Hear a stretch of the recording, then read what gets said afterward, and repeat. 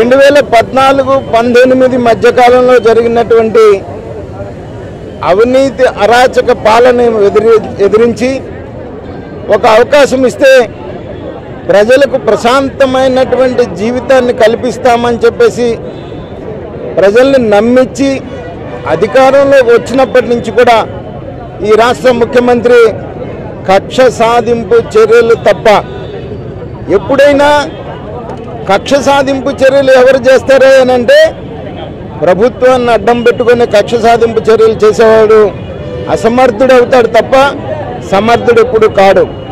సమర్థుడు ఎప్పుడు కూడా తన సమర్థవంతంతో పరిపాలన సాగించి ప్రజల మన్నల్ని పొందుతారు రాజశేఖర్ రెడ్డి గారిలాగా. కానీ మీరు అధికారంలోకి వచ్చేటప్పుడు రాజన్న పాలన ఇస్తామని చెప్పి అధికారంలోకి రావడంతోనే ఈ రాష్ట్రానికి ఒక రాక్షస పాలన చూపిస్తున్నారు. మీరు అధికారంలోకి వచ్చినప్పటి నుంచి కూడా కక్ష సాధింపు చర్యలు, ప్రశ్నించినటువంటి వాళ్ళ మీద పోలీస్ కేసులు పెట్టి దౌర్జన్యపూరితమైనటువంటి మీ శాసనసభ్యులు మంత్రుల యొక్క భాషతో ప్రజల్ని భయభ్రాంతులను చేస్తున్నటువంటి పరిస్థితి. నేను అడుగుతా ఉన్నా, మీ బాబాయ్ కేసు సిబిఐకి అప్పచెప్పాలని మీరు డిమాండ్ చేశారు. మేము కూడా భారతీయ జనతా పార్టీ తరఫున డిమాండ్ చేశాం ఆ కేసు సిబిఐకి అప్పచెప్పమని. ఆ కేసే కాదు, అసలు మీ మీద హత్యా ప్రయత్నం కోడికత్తి ఏమైంది? అలాగే హైదరాబాద్లో డేటా దొంగతనం చేశారు, ఆ కేసు సిబిఐకి అప్పచెప్పాలి, ఆ ముద్దాయిని అరెస్ట్ చేయాలని చెప్పేసి ఆ డేటా దొంగతనం కేసు ఏమైంది? మీ అసమర్థతకి ఇవన్నీ కూడా నిదర్శనాలు కావా? ఈ రోజున మీ అసమర్థతకు నిదర్శనంగా ఏదైతే మీ బాబాయ్ case, YS Vivekananda Reddy case మేము సిబిఐకి అప్పచెప్పాలని చెప్పేసి డిమాండ్ చేశామో, మీలో చిత్తశుద్ధి ఉంటే ఏదైతే మీరు పరిటాల రవి చనిపోయినప్పుడు మీ మీద అభియోగం వచ్చినప్పుడు రాజశేఖర రెడ్డి గారు వాలంటీర్గా సిబిఐ విచారణ జరిపించారో, మీకు గనక చిత్తశుద్ధి ఉంటే మీరు ఇవాళ సిబిఐకి వైఎస్ వివేకానంద రెడ్డి గారి కేసుని అప్పచెప్పాలని చెప్పేసి మేము డిమాండ్ చేస్తా ఉన్నాం. అలాగే ఏదైతే ఈ రాష్ట్రంలో అక్రమంగా కేసులు పెట్టాలనే కదా మీరు మీ చేతుల్లో ఉంచుకున్నారు. ఏ రకంగా అయితే తెలుగుదేశం పార్టీ పోలీసుని మిస్యూజ్ చేసిందో మీరు కూడా అదే దావలో మీకు ప్రత్యర్థుల్ని మీ బాబాయ్ కేసులో ముద్దాయిలుగా పెట్టాలని చెప్పేసి మీరు చేసేటువంటి ప్రయత్నాన్ని కూడా తీవ్రంగా ఖండిస్తున్నామనేటువంటిది కూడా చెప్తా ఉన్నాం. అలాగే ఇసుక అక్రమ దందా, ఇసుక మాఫియా తెలుగుదేశం ప్రభుత్వం చేసింది. కానీ మీకు దాన్ని వ్యతిరేకించి అధికారంలోకి వచ్చినటువంటి మీరు ఈ రోజున మీరు చేస్తున్న పని ఏంటి అని చెప్పేసి నేను అడుగుతా ఉన్నా. ఈ రోజున ఈ రాష్ట్రంలో ఇసుక మాఫియా యథేచ్ఛగా జరుగుతూ ఉంది. దాన్ని ప్రశ్నించినటువంటి వాళ్ళ మీద ఎస్సీ ఎస్టీ కేసులు బనాయిస్తున్నటువంటి పరిస్థితి ఉంది. మా ఎస్టీ మోర్చా అధ్యక్షుడు సత్యనారాయణ రెడ్డి అతను ఎస్టీ అని కూడా చూడకుండా అతను ఇసుక మాఫియాని అడ్డుకున్నాడనేటువంటి ఉద్దేశంతో అతని మీద ఎస్సీ ఎస్టీ అట్రాసిటీస్ కేసు పెట్టారు.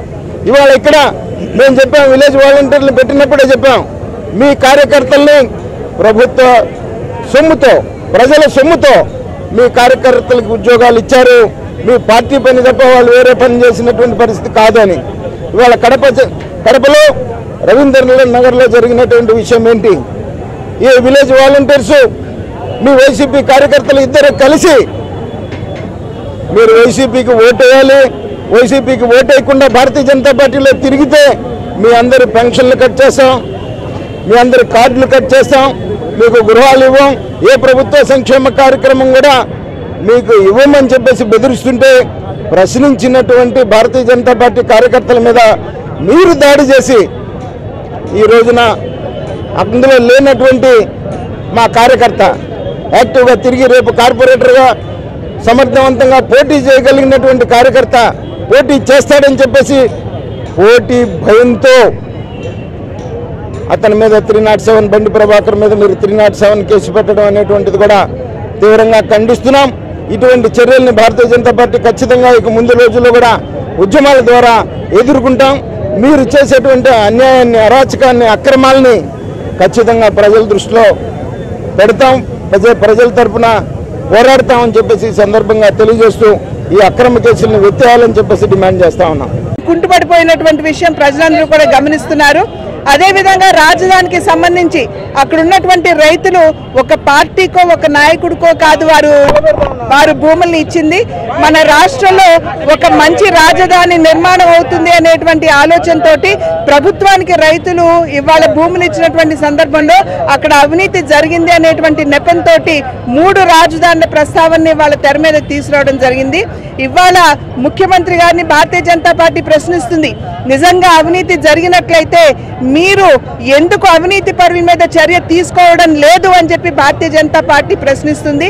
కేవలం అవినీతిని బూచిగా చూపి ఇవాళ రాష్ట్ర అభివృద్ధికి మీరు మోకాలు అడ్డడం అనేది ఇది సమంజసం కాదు అని చెప్పి తెలియజేస్తున్నటువంటి విషయం.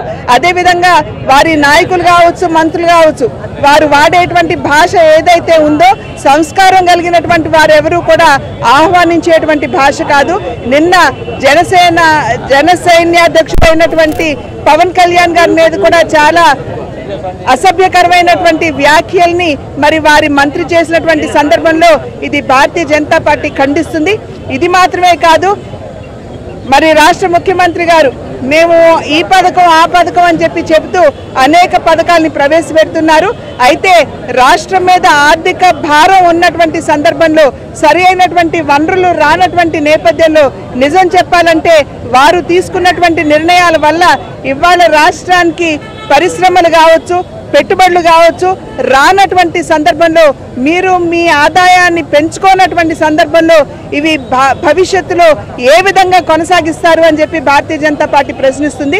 ఎందుకంటే ఇంతకు ముందు తెలుగుదేశం పార్టీ చేసినట్లుగా ప్రత్యేక హోదాలో కేంద్రాన్ని దోషిగా నిలబెట్టినట్లుగా ఇవాళ మళ్ళీ రాష్ట్ర ప్రస్తుత ముఖ్యమంత్రి జగన్మోహన్ రెడ్డి గారు వారు కొనసాగించలేనటువంటి నేపథ్యంలో అది కేంద్రం మాకు సహకరించడం లేదు అనేటువంటి ఒక నెపం, ఒక అభాండం కేంద్ర ప్రభుత్వం మీద భారతీయ జనతా పార్టీ మీద వేసేటువంటి అవకాశం ఉంది. కాబట్టి వారిని భారతీయ జనతా పార్టీ ప్రశ్నిస్తుంది. మీరు శ్వేతపత్రం చూపండి, శ్వేతపత్రాన్ని మీరు ప్రవేశపెట్టండి. ఏ విధంగా మీరు ఆదాయాల్ని పెంచుతున్నారు, ఏ విధంగా ఈ యొక్క పథకాల్ని కొనసాగిస్తారు అనేటువంటి విషయం మీద శ్వేతపత్రాన్ని భారతీయ జనతా పార్టీ డిమాండ్ చేస్తుంది. మామూలుగా అందరికీ నమస్కారం. సామెత చెప్తుంటారు, దొంగలు మాత్రమే దొంగ అని తప్పించుకోవడానికి దొంగ మాటలు. అలాగనే ఇక్కడ స్థానికంగా బండి ప్రభాకర్ చేయని తప్పుకు దొంగ కేసులు పెట్టిన కేసులు ఎత్తివేయడానికి కార్యక్రమం. రాష్ట్రమంతా అరాచకం, సరిలేరు నీకెవ్వరు, అన్ని పథకాలను ఎత్తేయడంలో, అలా వైకుంఠపురానికి పంపడంలో, ఆ విధంగా ప్రశ్నించినందుకు ఇక్కడ కేసు. అయ్యా రేషన్ కార్డు అందరికీ ఇవ్వాల్సిందే, అయ్యా ఇండ్ల పథకం నిజంగా అందరికీ ఇవ్వాలా, కేంద్ర ప్రభుత్వ సహకారంతో ఇచ్చిన పథకాలకు అందరికీ ఇవ్వాలా, ఇలాంటి గట్టి మాటలు చెప్పినందుకు దొంగ కేసు. అసలు నువ్వు మా మీద కూడా ఇదే ఆరోపణ, దొంగ కేసుల ఆరోపణ. మేము సిబిఐకి ఏమంటున్నాం, మీ చిన్నమ్మ అడిగింది, మీ చిన్నాన్న కూతురు అడిగింది, మేము అడుగుతున్నాం, బీటెక్ రవి అడుగుతున్నాం సిబిఐకి వేయమని. అది రేపు హీరింగ్ కూడా ఉంది. మాకు తప్పుంటే, మాది చిన్న 0.001 తప్పుంటే మమ్మల్ని ఎక్కడైనా దేవర దున్నపోతును ఊరేగించినట్టు ఊరేగించి నరికి చంపమంటున్నాం.